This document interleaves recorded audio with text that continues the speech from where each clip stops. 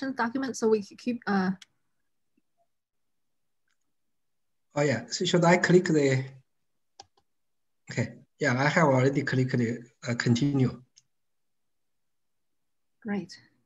Okay. So I'm just recording this for posting. Okay. So, Timel, did you mean like the questions? Oh, no, maybe I'll just spend 15 seconds on that. I mean, if you don't mind. Yeah.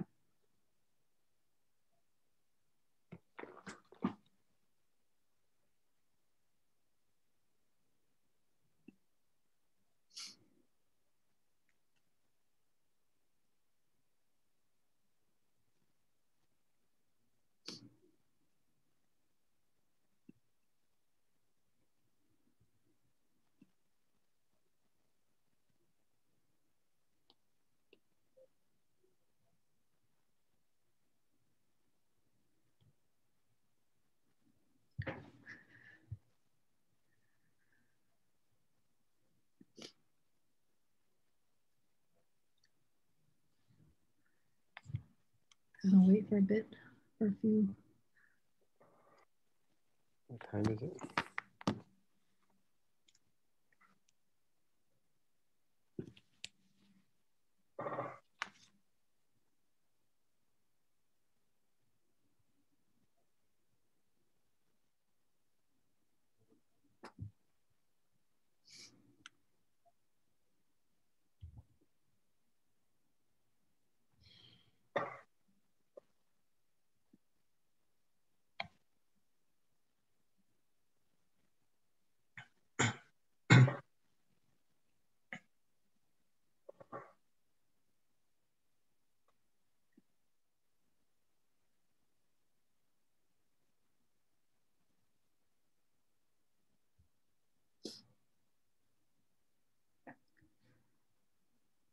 Okay.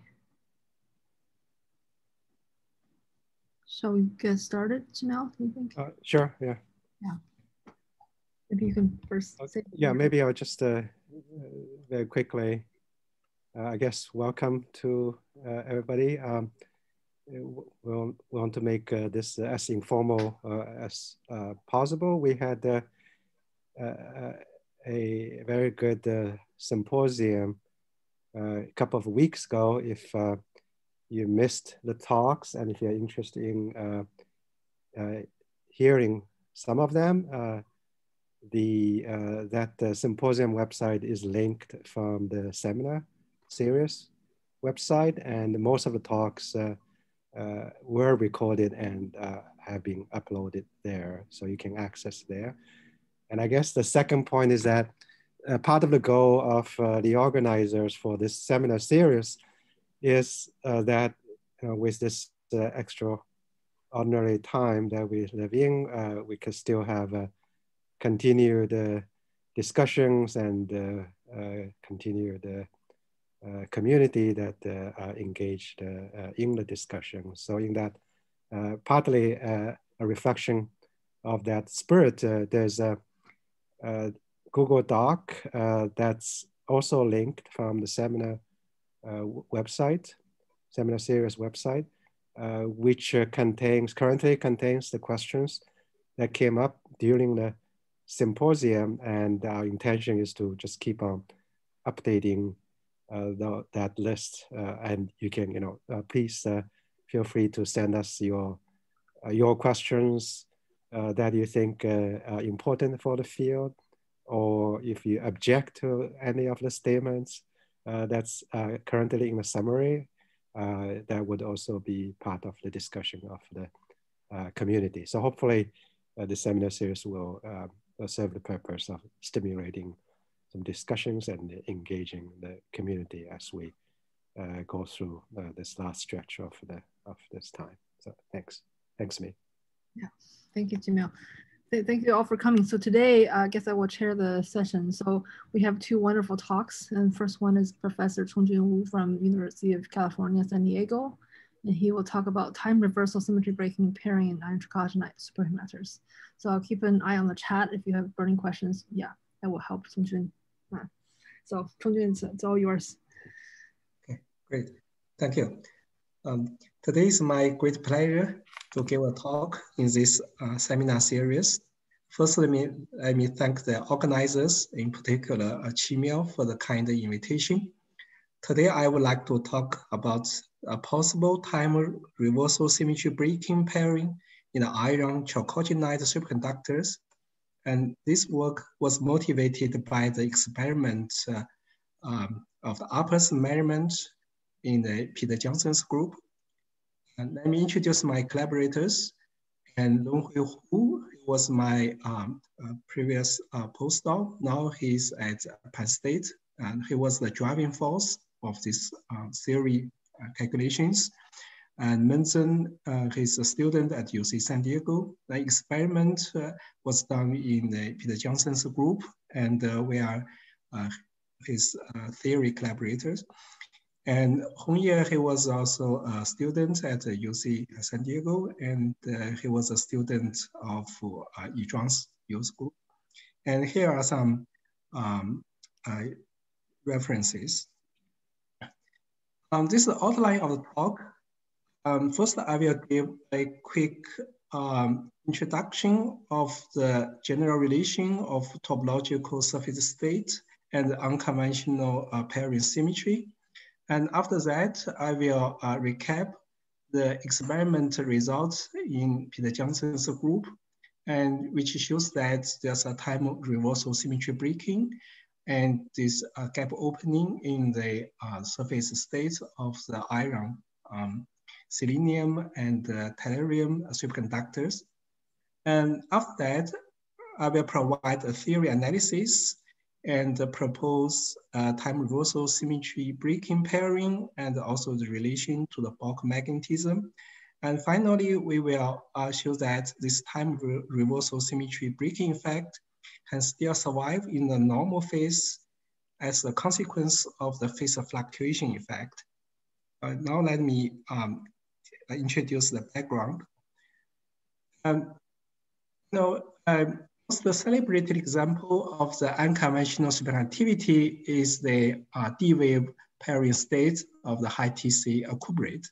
The D-wave, which means that if I rotate 90 degrees, the gap function change the sign. Such a non-trivial structure can be reflected in the boundary state if you have a boundary along the 1-1 direction and follow the trajectory of the quasi-particle scattering. If you along this incident wave and the reflection wave, the gap function switch the sign. This means that this boundary has a topological kink, which is suppress the gap function. As a result, the zero energy end-drift mode will appear on this boundary, and this theory proposal was by Charan Hu, and later on was experimentally observed by Laura Green's group. The gap function symmetry is always an important issue of unconventional superconductivity. For the field of the iron-based superconductor, this remains an open question after more than 10 years of research. And here I list a few of these possible pairing symmetries that was proposed in the literature, including this extended S-wave pairing and the competing S-wave and D-wave.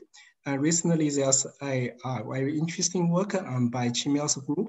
He considered the multi-orbital version of make an analogy of the helium-3b states, superposing of two different D-wave gap function symmetries such that this is fully gapped. And also in particular, in the literature, there are a few gap function symmetries that break time reversal symmetry by superposing two different gap functions with a phase difference of pi over 2, also including a paper by myself. Recently, the iron, tellurium, and selenium superconductor has attracted a great deal of attention. Part of the reason is it has a non-trivial band structure topology in the normal state. It's because of the tellurium atom has a stronger spin orbital coupling and is bigger, such that its pure orbital bands dispersion is large, and the cross has a crossing with band inversion with the d orbital band. And this results in a non-trivial band structure topology, such that they develop a single Dirac cone on the surface. And this structure has been nicely observed in experiments in the upper spectroscopy, and also spin resolved uppers also have seen this spin texture. Actually, this normal state is not insulator, but a metal. The Fermi surface cuts both the bulk of bulk band, have the hole and Fermi pocket, and also cuts the surface Dirac cone. And the surface Dirac cone, when the temperature below the TC, the surface Dirac cone also becomes superconducting due to the proximity effect. So this nicely realized the proposal by Fu and King as to the realization of a two-dimensional topological superconductivity. And recently there's have been quite a lot of work to study Majorana physics along this direction. However, the topological surface state of the iron, tellurium, selenium, superconductor mostly comes from the band structure topology in the normal state. It seems that it's not directly related to the gap function symmetries. It would be interesting if we can use this topological state to extract some useful information of the bulk pairing symmetry. And this is the question that I will address in the following of my talk. Next, I will give a brief recap of the important results in Peter Johnson's experiment. And basically, his group observed the gap opening in this Dirac point, and I will explain why it's related to the time-Russell symmetry spontaneously breaking. So this is the laser upper spectroscopy of the surface state. This is the normal state and goes to below the transition temperature. So basically, his group observed two different gaps opening in the surface state. The first gap is not surprising, and is just the surface superconductivity due to the proximity effect. And they also observed the gap opening at the Dirac point, also around the same transition temperature as the superconductivity. And this is not the superconducting gap, because the Dirac cone is actually below the Fermi surface about 8 milli-electron volt. And we can later we'll also say that if the gap function doesn't break time-Russell symmetry, it will not leave this chroma degeneracy either. And these two different gaps actually has a very close relationship. And this is like a data collapse. If you plot the two different gaps, the Dirac gaps and the superconductivity gaps on the same scale, and they develop, roughly speaking, at the same temperature, and their scaling also, roughly speaking, follow on the same curve. And if we look at carefully at the gap opening at the gamma point, we can, because the gamma point is quite special, this time reversal pattern, it is itself. If the time reversal symmetry would be preserved, then neither the parity breaking nor the Néel ordering could leave this chroma degeneracy. And the only way to leave this degeneracy is to break time reversal symmetry. See, if you, since we don't have magnetic field, applied magnetic field, Z component wise field or magnetization could do the work. but a magnetization in the XY plane cannot. If the magnetization is in the XY plane, it can only shift the direct point in the XY plane. So the questions are, what's the origin of this Weiss field or the molecular field? And second is that, can it provide certain constraints to the possible pairing symmetry in the bulk? And next, we will provide some theory analysis on the possible constraints to the gap function asymmetries. And before I move on, let me introduce a general mechanism towards time reversal symmetry breaking pairing. If you have competing gap function symmetries, and generally speaking, they cannot couple at the quadratic level because there are different symmetries, but they often do couple at the quartic level. For example, this lambda prime term, we can convert two core pairs to another two core pairs with different symmetries. And if this lambda prime is positive, by minimizing the free energy and the relative phase should be pinned at pi/2. And this means that spontaneous time reversal symmetry breaking. And this is an old result in Sigrid's review paper. As an application, we applied to a mixing singlet and triplet pairing. And in this case, they also break time reversal symmetry develop a 90-degree phase difference. And actually in the weak coupling theory, and this energetically is favorable because that is a unitary pairing. And in the BCS mean field theory, the free energy favors a unitary pairing. And please forgive me for a little digression. If this S plus I, this P plus I S type gap function actually provide a nice realization of Majorana fermions without introducing spin-orbit coupling. For solid state system, the fermions electrons are often doubly degenerate. From a doubly degenerate Fermi surface to a single branch Majorana modes, actually we need to reduce the degree of freedom by 1/4. And this P plus I type superconductor is a surface that develops spontaneous magnetization, which means that this degree of freedom is reduced by half. Then if you have two different domains, P minus S and P plus S, then on the surface, the domain boundary will further reduce the degree of freedom by half. And then the chiral Majorana can run along this boundary.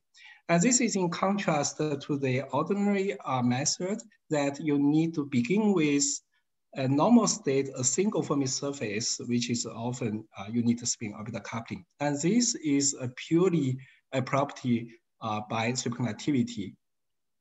Now let's come back to this iron-based superconductor. In order to check its possible pairing symmetry, we first need to look at this crystalline symmetry. And each iron atom, the point symmetry group is D2D, and it is an axis of the fourfold rotary reflection axis. And the selenium atom is the center of the C4V point group as a fourfold rotation axis. And the inversion center lies on the bond center of the iron-iron bond. So overall, the symmetry actually is non-symmetric. Now we need to couple this magnetization with the gap functions. Since the magnetization is time reversally odd, the lowest order coupling can be written like this. And the magnetization along the z-axis is a symmetry using the group theory language is A to G. Then the gap functions, the product of the gap function to gap function symmetries should contain this A to G. And then we check that the group representations that all the possible gap function symmetries are allowed are here. And these A's, B's, actually there are rigorous group theory symbols, but they might not be intuitive for many people in the audience. So loosely speaking, this A means S wave-like, B means D wave-like, E means P wave-like. Is a rotation with respect to the C-axis. This G and U refers to the parity, even and odd. 1 and 2 actually refers to this even and odd for the twofold rotation, and the rotation axis lies in the XY plane.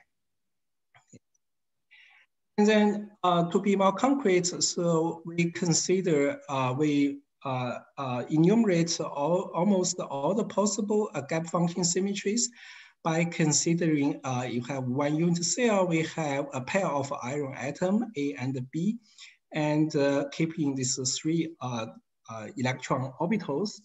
So the gap function symmetries actually has three different parts. One is the angular form factor, then the matrix structure in the AB sublattice, then another is the matrix structure in the orbital channel. So,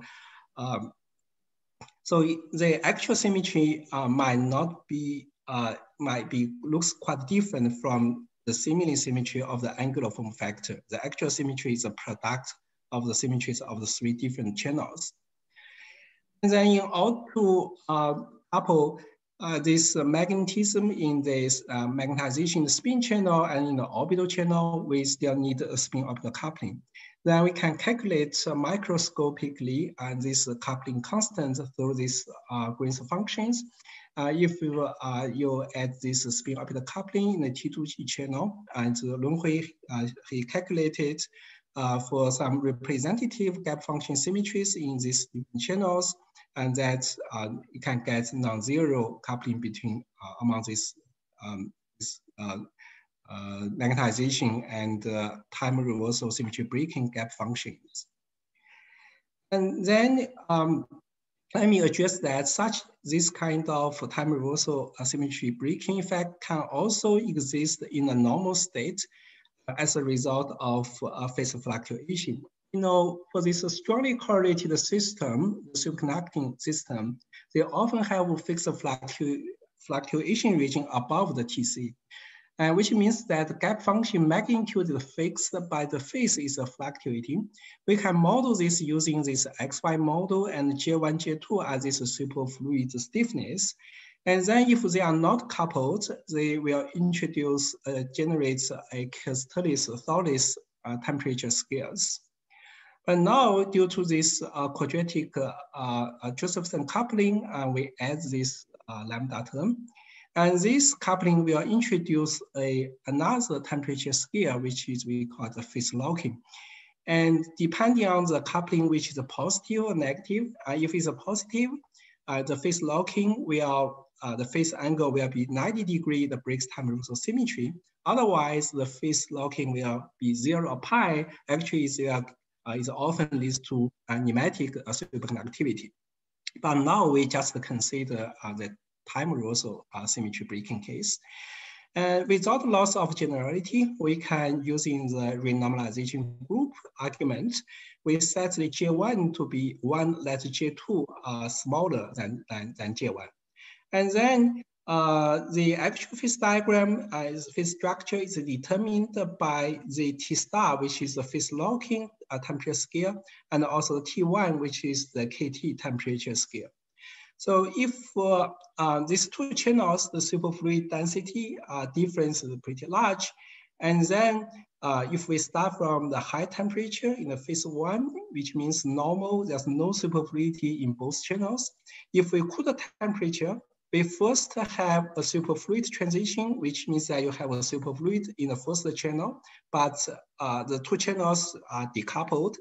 And then you further lower the temperature, the phase becomes locked, you have a second superfluid transition. But if these two channels are nearly degenerate, and then this T star, you can see that it's significantly higher than the superfluid temperature scale. So if you lower the temperature, we will first break the Ising symmetry. Here is a time reversal to get a normal state. So the physical idea is that in this region, we have phase fluctuation in both channels, but their relative phase is pinned. So they fluctuate together. And then as you further lower the temperature below the T1, and then they undergo the superfluid transition, enter this phase-locked superfluidity. And we also, Hongye did the numerical simulation for the classical XY, the coupled XY model. We particularly look at this, the phase locking phase transition with Briggs's Eisen type of symmetry, and it fit nicely with the critical exponent of the two-dimensional classical Eisen model. And then this result might be useful to explain at the beginning is a puzzle to us. Actually, in Peter Johnson's experiment, he already see a small gap at the Dirac point, which is about 3 milli-electron volts at TC. So this could be understood as a phase of fluctuation effect. We should also have a normal state, which also break time reversal symmetry. Another important issue is that so far I have introduced an intrinsic scenario I would call is due to the complex gap functions to break time reversal symmetry. But there's another possibility that the surface, the iron impurities develop a ferromagnetism, which would also work. But this extrinsic mechanism, which is hard to explain why these two gaps, and the superconductivity gap and the Dirac gap are so closely correlated. So one possibility is that probably both scenarios works. And I think that the intrinsic scenario, the complex gap function is a driving force, but it can be amplified by the iron impurities. And this is the summary of this talk. So, we propose a possible time reversal symmetry breaking pairing in the Iron-Chalcogenide superconductor, and the result is motivated by this upper measurement, which is saw this gap opening at the Dirac point, which means that time reversal symmetry. And it also gives certain constraints to these possible gap functions in the bulk. And thank you very much for your attention. Thank you very much for this very interesting talk. Oh, sorry, I maybe I spent too much time. That's okay. So I guess we can maybe spend a couple of minutes for some questions. So Daniel? Yeah, thanks for your talk. Just one quick question. You said that your Dirac gap is observed to exist at the superconducting TC. It's finite already. Do you know what temperature that Dirac gap vanishes at? I don't know. I think that I asked Peter, and I guess it's very difficult to tell because it is kind of experiment issue. You always have some background. It's not easy to see that when the gap exactly opens. If you move significantly below TC, you can see, let me go to example. If you look at the data here, there's always something blurred in the middle. So it's not so easy to see that the exact temperature when the gap opens. But I'm not the experimentalist. I'm not, you could ask Peter for how he thinks about this problem. Okay, thank you. May I ask a follow-up question? So sure. do I understand correctly that a T star is where both the superconducting gap and the Dirac gap open? And you mean here? Yeah, right. Oh, this is like a phase locking temperature. It's a temperature scale. You have two gaps. They have the each channel has its phase. You can define a relative phase. You could have a phase of fluctuating, but the relative phase is locked. And if these two channels are superfluid, the stiffness are reasonably close. Actually, the phase locking temperature scale is higher than the superfluid temperature scale. I see. Okay, I see two more hands up. So Lu Li first. Lu. Hey, Congjun, nice talk. This is Lou. Right, thank you. Right. Hi, Lou. Nice to see you. So yeah, a quick question and a comment. The Yeah. quick question is the experiments you refer to, it's Gendaguz sample? Yeah, I think so. Yeah. They Okay. are the same place. Yeah. Right. The comment I have is in Gendag's sample, when we try to measure the nonce fact, we observe a spontaneous nonce fact right below TC. Below TC? Below TC, right below TC. Above TC, it's really hard to tell, but below TC, there's really pronounced spontaneous nonce signal. That suggests a time reversal symmetry breaking. Oh, that's and very nice. We also test Iron-Chalcogenide without, so different from Gendag's sample, another compound. I see. And such phenomena does not exist. Okay. So at least to us, seems that only in Iron-Chalcogenide, we observe a spontaneous nonce fact in the superconducting state. Yeah, so that's our observation.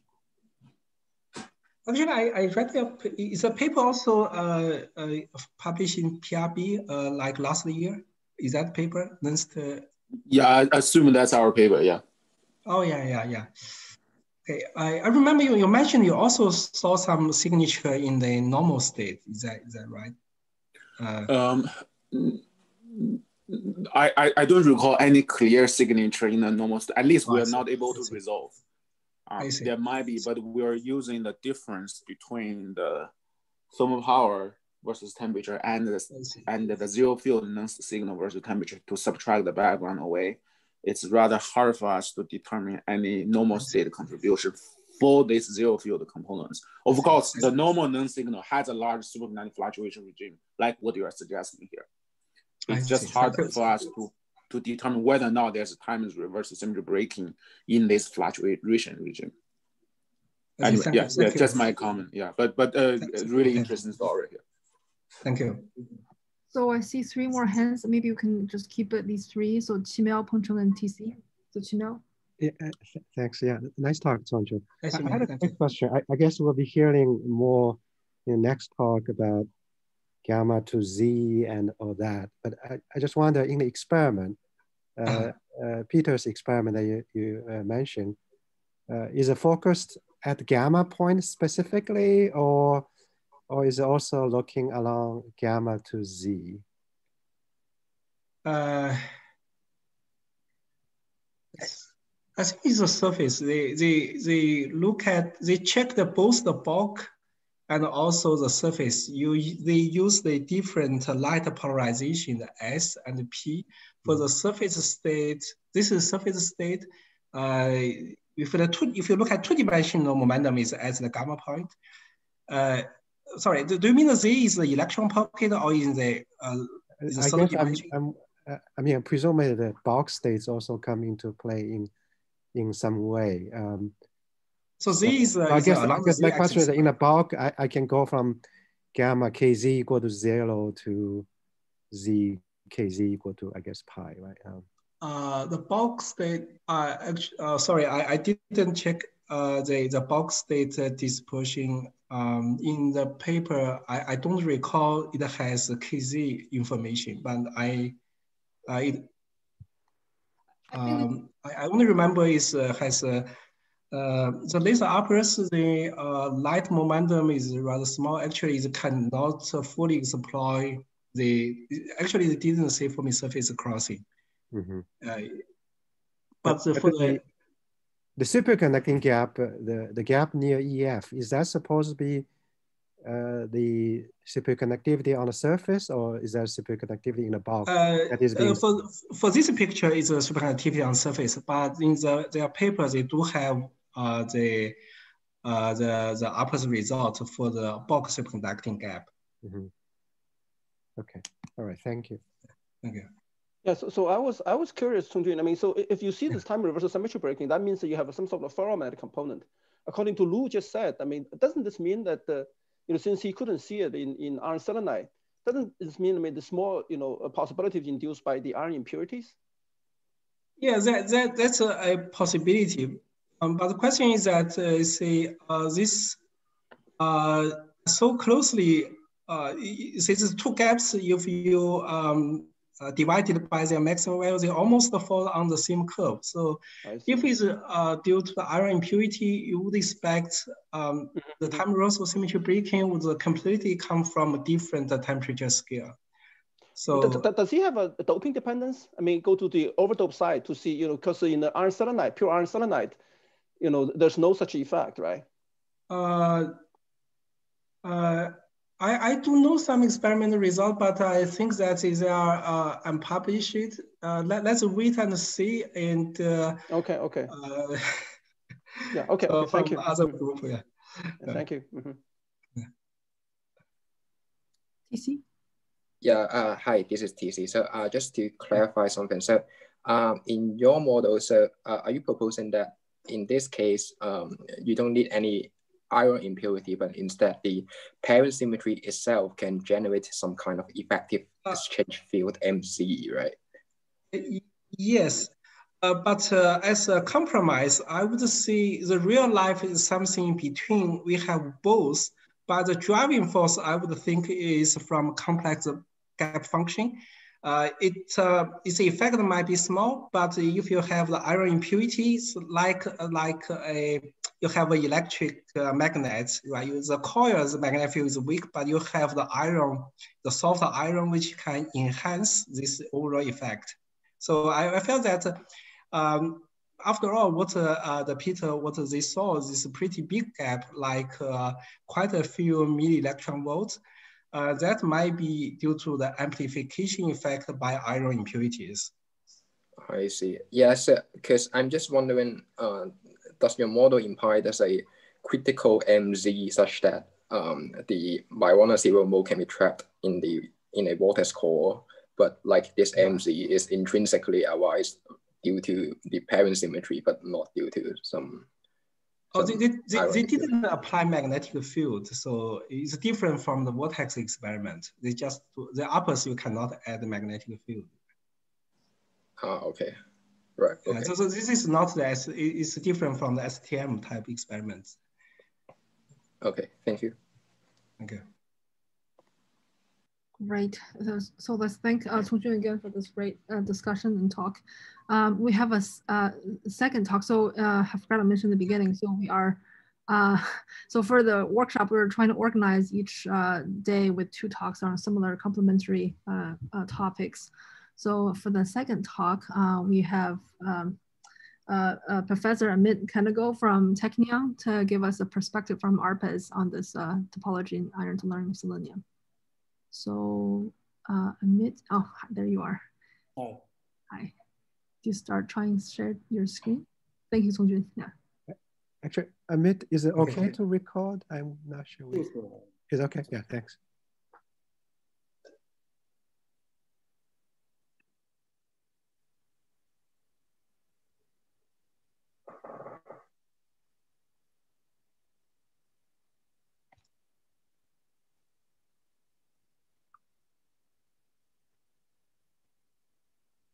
Perfect. Okay. Thank you, Amit.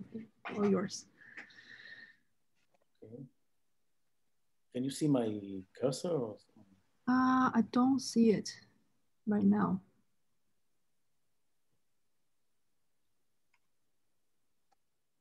Okay, so we'll try. Okay, so first I would like to thank the organizers for this nice opportunity. So I will try to convince you that there is indeed a band inversion in the system, although I guess most of you are convinced because there is a lot of evidence by now of both the Dirac surface state and even some bound states in the cores of this material. So it seems like a topological superconductor. But as you will see, it's quite surprising that we can see a band inversion in such a band structure as seen in this material. So just to make the name of the compound more friendly, let's call it FST, okay?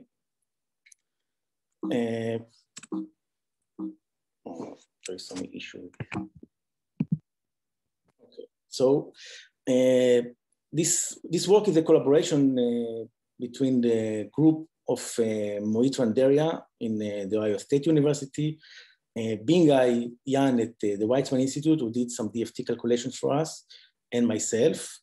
And the people that really did the work here are Imanshu Loani, who did the ARPES work, and Tamagna Azra, who did a very nice tight binding model that I will show. And I just want to mention that all the data we show was taken at the Diamond and Bessie synchrotrons. Okay, so the starting point is this prediction by Wang et al. From 2015 that using DFT have shown that when some of the selenium is substituted by the tellurium, we get for some reason a much stronger dispersion along the KZ direction. And he predicted that there will be a crossing between a very dispersive PZ band and the d orbitals that form the pockets around the gamma point. And one of these bands is supposed to mix with the PZ, and then there will be basically an opposite parity of the valence band at the gamma and the Z points, which is exactly what you expect from a 3D topological insulator or a Z2 topological superconductor insulator. So this was, for us, actually, this was a very weird prediction because at that time we were working with this compound, and this compound is really extremely 2D. So it's very hard to expect something like that. But soon, or at least 2 years ago, there were very nice demonstrations that actually were indicating that this is indeed a topological superconductor. The group of Hong Ding and Shixin showed very nice Dirac-like surface state with all, and they even showed that it's spin polarized. And soon later, they used an STM to show something that looks really like a zero bound state in the core of the vortices in this material. And it's very, very hard to, let's say, explain these features in any other way except topological superconductivity. But why this result seems surprising? To see that it's very informative to compare the RPES and the DFT predictions. So I think the first paper that was showing that there is really a systematic inconsistency between the DFT and the RPES was the work by Anna Tamai, where they showed that to somehow fit the DFT band structure, you need to renormalize the bands by something which is between a factor of 4 and 20. On top of that, we later on showed that the Fermi energies in this material are extremely small, of the order of 10 millivolts. So they are so small that you can even at some extreme samples think about this system as a BEC superconductor, where delta is really of the order of the Fermi energy. So the DFT prediction seems to, they for some reason, they are holding when you are thinking about the KZ dispersion, but they are very different from the experiment when you look at the planar dispersion. So we decided to look more carefully, to measure more carefully the band structure along the KZ direction. So these are the samples we are using. These samples we grow at my lab. I think that they are quite similar to other samples that are used by other groups. For these experiments, we did a lot of, we did very careful oxygen annealing to try to minimize as much as possible the excess iron, which leads to some magnetism. And all the data I will show is is taken for a x equals 0.4 substitution, and TC of the sample is something like 14.5, 15 Kelvin. Okay, so what we are first, I would like to show you how we extract exactly the band structure. So this is a typical RPES scan at 22 eV, and you can immediately see these two hole-like bands. For each of these bands, we basically take cuts, many cuts at different energies, and from this momentum distribution curves, we can extract very nicely. Just using a parabolic fit, we can extract the Fermi energies of these two bands. So here you can see one band which is basically crossing the Fermi level. We call that band alpha 2. And this band creates a pocket around the gamma point. And you can also see alpha 1, which is a pocket, which is a band which is approaching the Fermi level, but never crosses it. And it approaches to about 15 to 20 millivolts from the Fermi level. And this is exactly the band that is supposed to mix with the PZ band. Now, this is it's a relatively complicated band structure because there are many pockets and many orbitals. So when we change the polarization and the orientation of the samples, we can get a lot of information about the orbital content of these bands, and this will be important. So for example, here you can see that just by switching the polarization, we can completely get rid of this alpha 2 band, which would be very useful for looking at this band inversion. Okay, so next we would like to see if we can see the surface state. So all the data that basically was focusing on the surface states in this material was done using a laser, where the photon energy is very low and the momentum resolution is extremely good. The same was actually shown in the previous talk, data by Peter Johnson. But if this is really a surface state, then it should be present at any photon energy and at any KZ, right? Because if it's a surface state, it cannot depend on KZ. So what we do here is we are looking at the top of this alpha 1 band using a lot of many photon energies. We scan here between 30 and 100. And you can see that at the binding energy of 10 millivolt, we always see some intensity. So this is an intensity which lies just above the top of this alpha 1 band. And the fact that we see it for any photon energy is encouraging, because this is what you expect from a surface state. In addition, we see it's not dispersing. So we cannot, in the raw data, it's very hard to see this Dirac cone, but just by taking the second derivative, you can see that indeed there is a faint Dirac cone-like feature just lying on the top of this alpha 1 band. To show that it's not dispersing, what we do is we take cuts at different energies, and we look at the momentum, at the width in the momentum of these peaks, and you can see that there is also always a minimal width to this peak, which is at about 8 millivolts, and we assign this minimum with the Dirac point, which is actually in agreement with the work of other groups. So there is a surface state, and the Dirac point is about 8 millivolts below the Fermi level. Okay, so next we can now look at the dispersion along KZ and try to compare it to the DFT prediction. So to do that, what we do is we, as I said, we vary the photon energy, and using the simplest assumptions done in RPES, we can relate this photon energy to the momentum normal to the surface.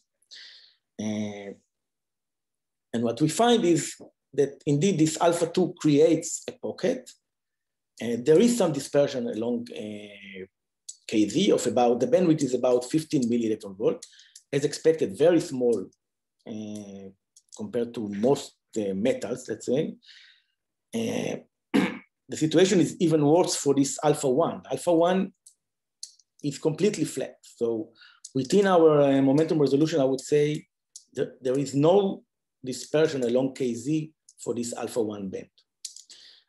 And to show how, and to see how unusual this thing is, you have to compare it to this DFT calculation shown here, where this alpha 1 is expected to have a bandwidth of about 600 milli-electrons. So in principle, this flat band, this is exactly the band that it's supposed to go to undergo this band inversion. So this raises the question of how can you get a band inversion along kz in a band which is completely flat along kz. So to try to understand these features, both the flat band and the fact that experimentally it seems that indeed there is a band inversion, Tamagna composed a very nice kind of tight banding, which is supposed to be the minimal model to see these effects. What we keep basically 3 orbitals, the PZ and the DXY, XZ, YZ orbitals. And we start from a renormalized bandwidth, which we assume is due to interactions. But we are trying to keep the ratio of the bandwidths of the PZ and the D orbitals as found in the DFT. So assuming that the interactions start by renormalizing the bandwidth in a uniform way. You can think about it in this way. Okay, so this is the dispersion before we turn on a spin orbit coupling. When we turn first a spin orbit coupling between the d orbitals, we get this splitting that is responsible for alpha 1 and alpha 2. We use here spin orbit coupling, which is very small. It's only 8 millivolts, but because the bandwidths are so narrow, this 8 millivolts is not negligible compared to the bandwidth, and it plays an important role. Now, when what DFT and the model here tells you is that when the PZ band crosses these 2 d orbitals, it can hybridize and mix only with one of them. This is a result of the symmetry of the underlying crystal, and what is the band which is supposed to mix with the PZ is alpha 1, as I already mentioned. So now let's add the spin orbit and allow it to mix the P and D bands, and we already get something which is similar to what we see in the experiment. So the effect of the spin orbit coupling is to open a gap and also to considerably flatten the alpha 1 band.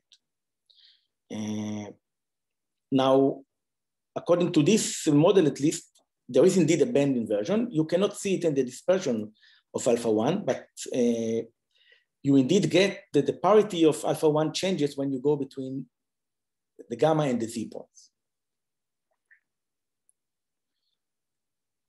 So can we now experimentally verify this idea? So to do that, we want to use the selection rules of RPES, because now we expect that at the I-symmetry points, the character of the alpha 1 will be pure. So we expect that at the gamma point, the band will be purely made of d orbitals, and at the Z point, it will be purely a p orbital. So if we can somehow arrange the experimental, let's say, geometry in such a way that the RPS will peak, for example, only the D or only the P, we could maybe see a difference in the intensity between these 2 points. Okay. Okay, so this is a summary of the selection rules for this symmetry.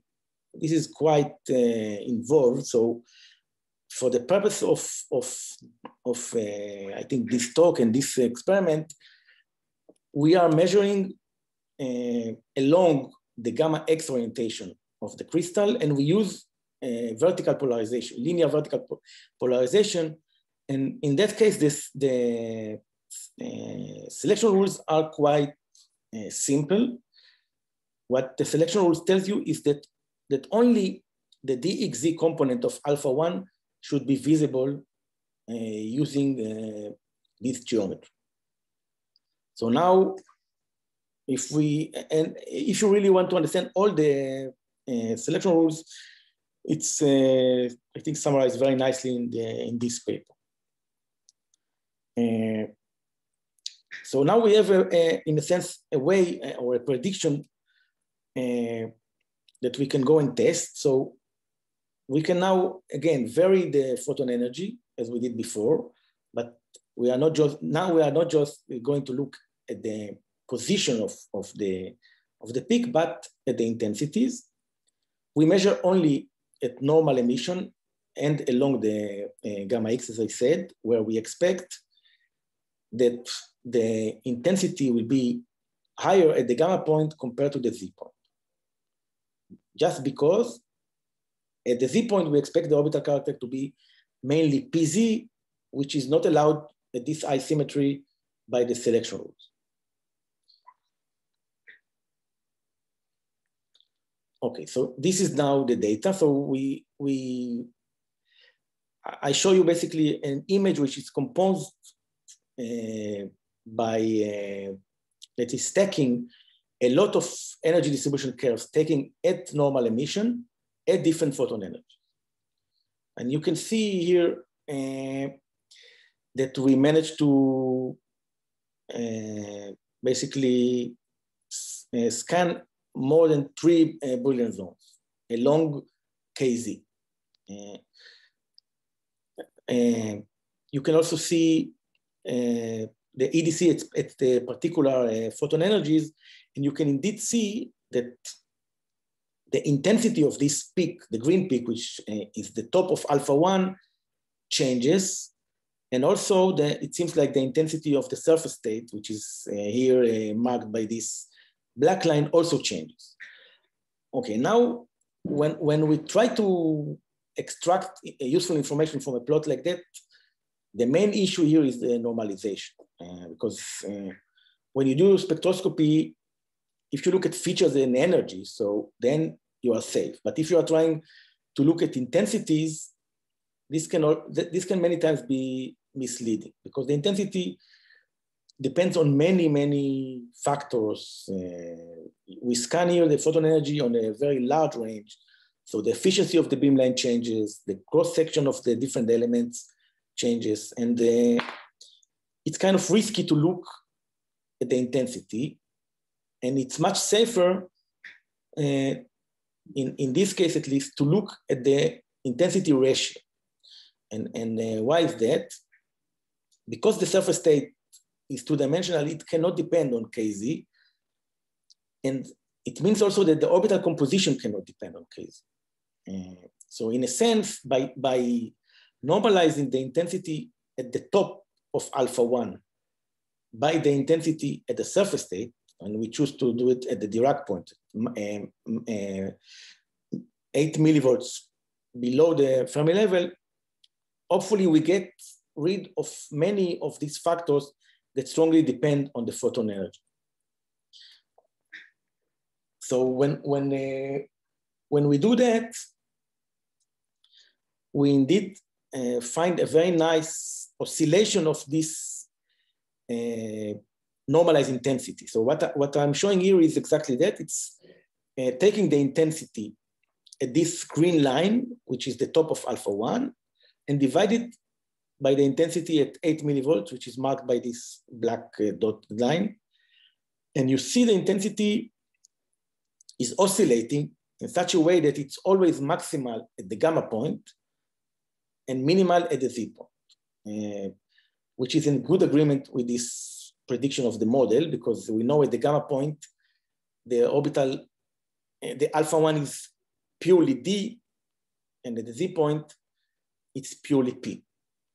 So the fact that we see these clear oscillations, which is always maximum at the gamma point and minimum at the Z point, and we can follow that over 3 Brillouin zones, it's a very, I think, robust indication of indeed a band inversion.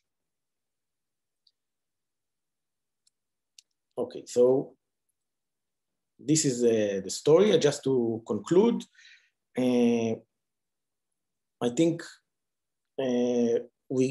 using RPES, we can reconcile some of these seemingly contradicting facts. So indeed, there is a very strong signature of topological superconductivity in this material, but the DFT is too simple to explain the situation. There is no dispersion in KZ, so it cannot just be a strongly dispersive PZ orbital crossing D. And this is due to these very strong correlations in this material. But nevertheless, using this simple model, we can, I think, understand it. And by looking carefully at the intensity and using the selection rules, we can even show that there is indeed a band inversion. So we think this is a very strong evidence of a topologically non-trivial bulk band structure in this material.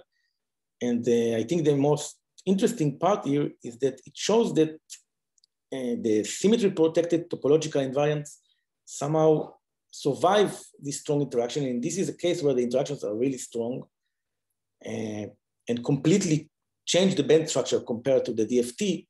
But in some mysterious way, the band structure somehow remembers the pair band structure, and the invariants remain, these topological invariants remain intact. And then this entire story is summarized in this PRB paper. Thank you. Thank you very much, Amit, for this very nice talk. Any questions from the audience? Pengcheng? I guess I was curious. So I'm not an expert on this in this area. So does that agree with previous experiment or not? Previous description? You mean if the data agrees with different? Well, I mean, I guess you're saying that there's no KZ dispersion, right? I guess Congjun was saying that Peter Johnson sees this, right? I mean, sees the inversion, symmetry, and gap opening. Do you see the same thing? Yes. Okay. So we see. You mean now the magnetic gap? So yeah, I mean the gap at the Dirac point. No. So with this kind of RPES data, I cannot even try to see such a small gap. This is. So Peter's data was taken with a laser where you get a very high resolution, but only at one point. So if you really want to learn about the properties of the surface state, maybe a laser is a better solution. Here we mainly wanted to understand the relation or let's say the properties of the bulk. Oh, I see. So okay. This is in a sense a normal set of data. Okay, thank you. Yeah. But that might just add from Pengcheng. I guess the consistency is that there is the band inversion from this analysis, which is yes. Yeah, so that aspect. In that sense, it's very consistent. I agree. Yichen? Yes. So the first question I have is for the calculation part actually. So when you say like you constructed a minimal tight bending model, and after adding the SOC, like the bands, one of the bands can hybridize with each other, the other one cannot. I just wonder, so because in the end you get such a flat band along KZ for the alpha 1 band, I just wonder, in that calculation, did you just only add the SOC, or you also include some other like interaction effect to renormalize the band, the alpha 1 band? No. So the renormalization of the bands is done before, in a sense, if you want, including the spin orbit coupling. So the fact that alpha 1 is flatter than alpha 2, it's just because of the spin orbit coupling. There is no other interaction. I see. The fact that alpha 2 is flatter than the DFT prediction, this is put by end, assuming that this is a result of the strong interactions. I see. Okay, thank you. So, and the second question is, so in this slide, we can see the oscillation of the alpha 1 band with the photon energy. I just wonder, so if I remember correctly, the space group of this FST material is also is like tetractile crystal lattice, right? Okay.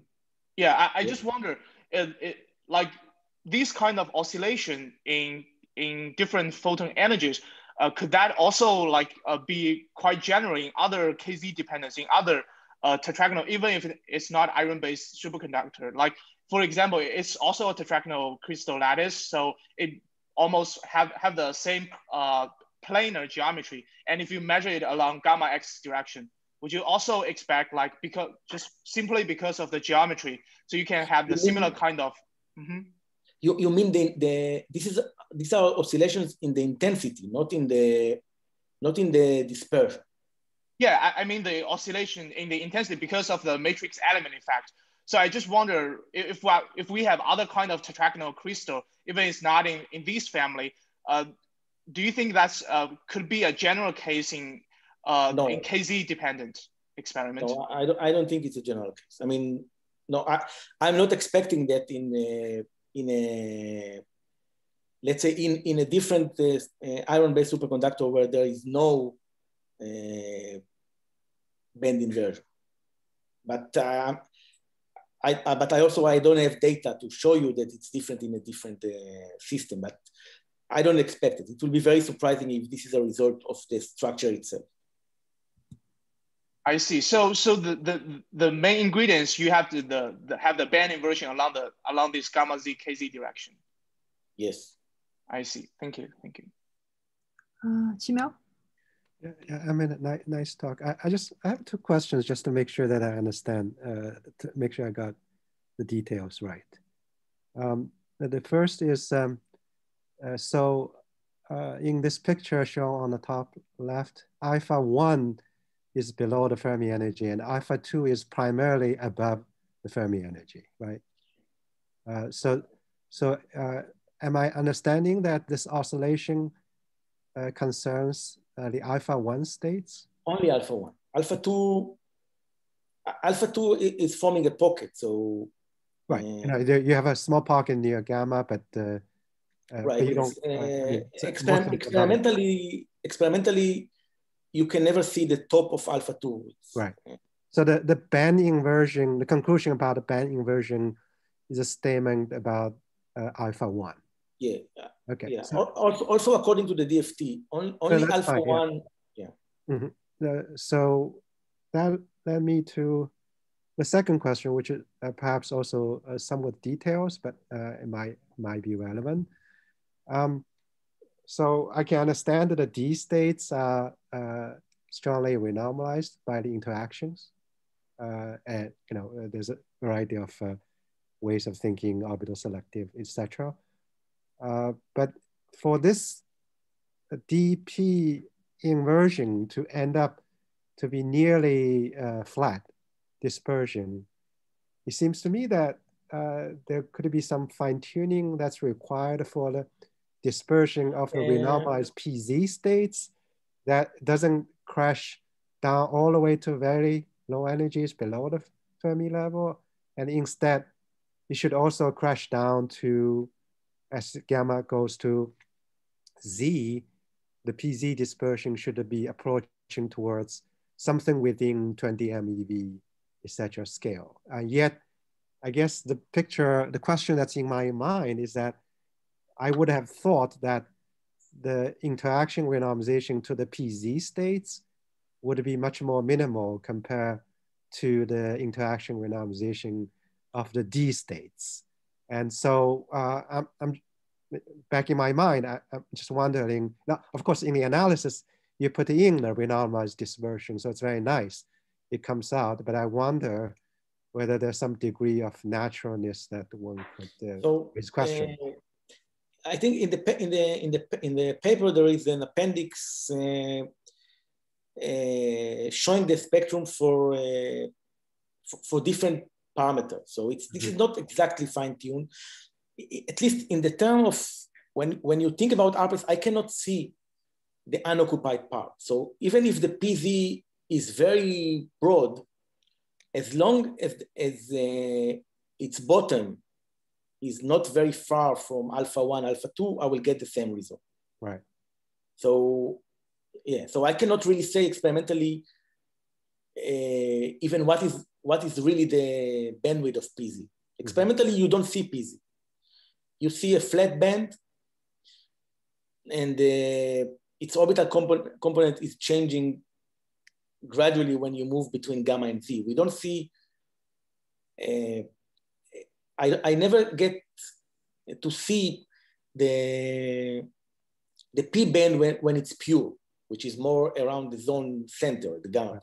Yeah. So I don't know what is the real band, which is the truth. I mean, I think I agree with that. I think what seems to be happening is that, well, interaction renormalization is not just the bandwidth of the D states. It also changes the Fermi energy with respect to where it's located with respect to the band. So there seems to be some requirement that the interactions should also push the Fermi energy to be pretty close to the bottom of the PZ band.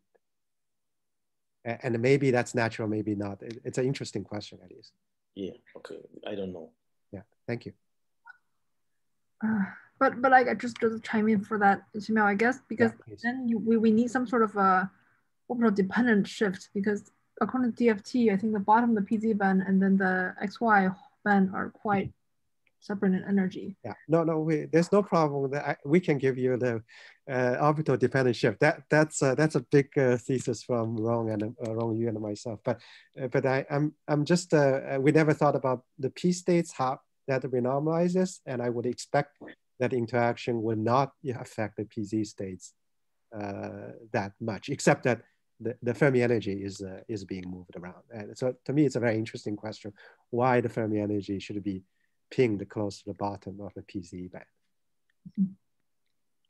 I see one more hand, Andreas.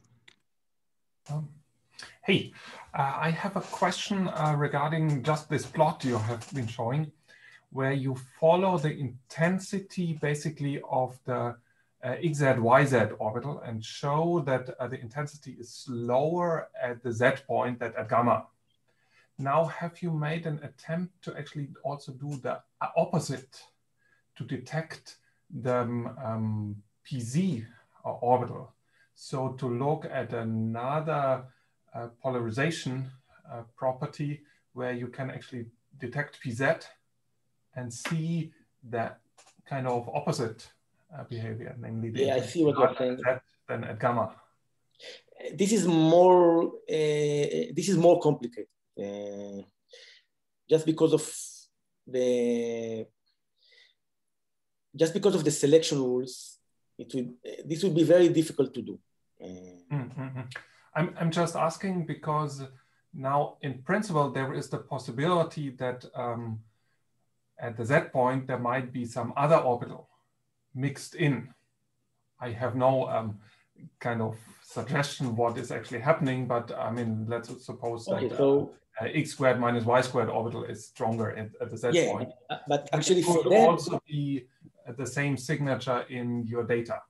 I think I see your point, but so at least, okay, we know which orbitals are around. So actually this geometry is perfect for that, because you cannot see, at this geometry, you can only see the dxz. So what I see, the fact that the low intensity at z is because of the missing part of this dxz. Mm-hmm. So you just see the missing part of the dxz. So you cannot detect the appearance of the pz. Right, exactly. I don't see the pz. I cannot see. I just normalize by the surface depth, which is some, maybe it could be calculated, but for me it's unknown mixture of these two bands. But alpha 1 itself, I only see the component which is this txz in this geometry. And any attempt to see another band then I will face the problem you're raising, because then I can see more than one orbital. Mm-hmm. Okay, thank you. Great. Any other question? I guess we can also, I see there was one question in the chat.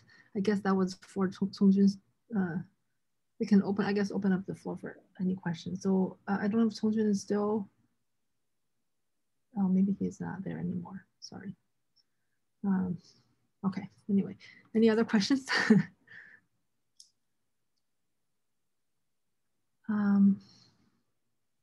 If not, I guess let's thank both Congjun and Amit very much for their time and for this very interesting discussion. Thank you. I can make a comment on the last question, if time permits. Yep. So I guess the question of mixing with the dxz has to do with which orbitals are allowed to mix with the alpha 1 and the alpha 2. Now, the lower band, which is the alpha 1, can mix with pz, but the lower band is not allowed to mix with dx square minus y square or dxz minus y square. Those two can actually mix with the upper band. So the other ingredient in this modeling that went in, that the band flattening is because of SOC-induced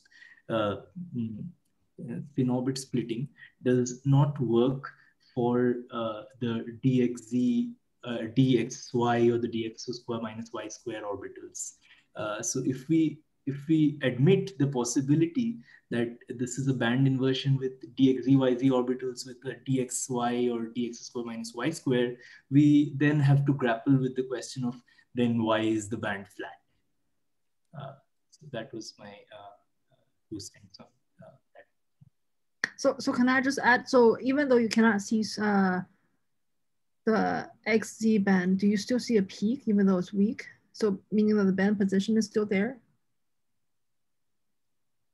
We never see another band crossing into the field of view, if that's what you're asking. So I mean, when the intensity is low, say around the Z point, do you still see a weak peak due to the residual XZ spectral weight? Yeah, I think you can see it here, for example. It's if you look at around 44 EV, it's not zero. There is some background.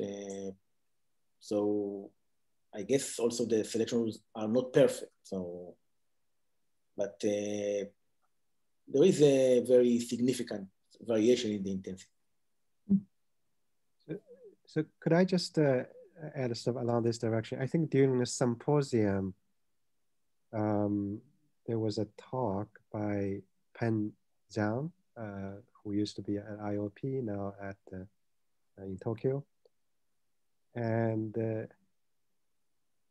I had the impression that he was also saying that in iron selenium thorium case, as opposed to be lithium 111 case, that what is seen in the bulk spectrum from gamma to Z is quite flat.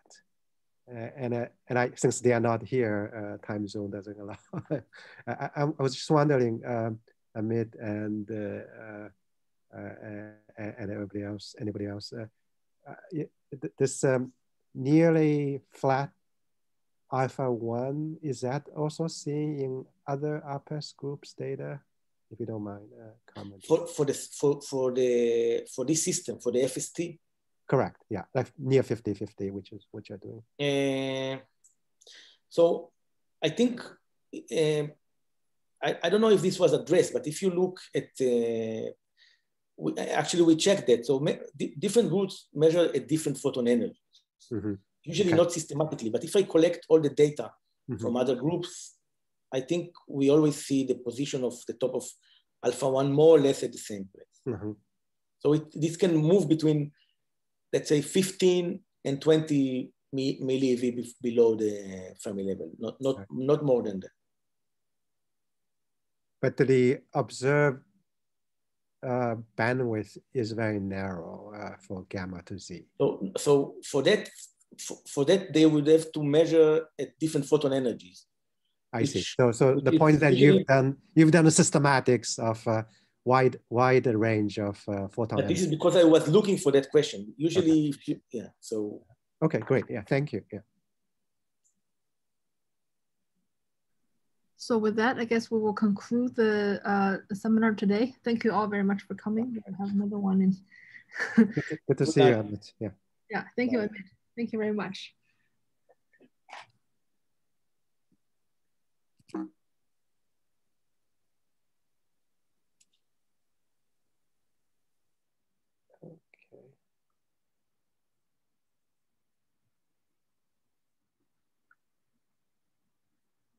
I guess this is sort of natural.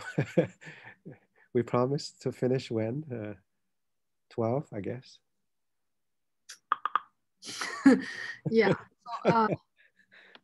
Yeah. Well, it was good. Yeah. Yeah. A lot of discussions. Yeah. Yeah. Thanks, Jenny. Bye. Yeah, bye.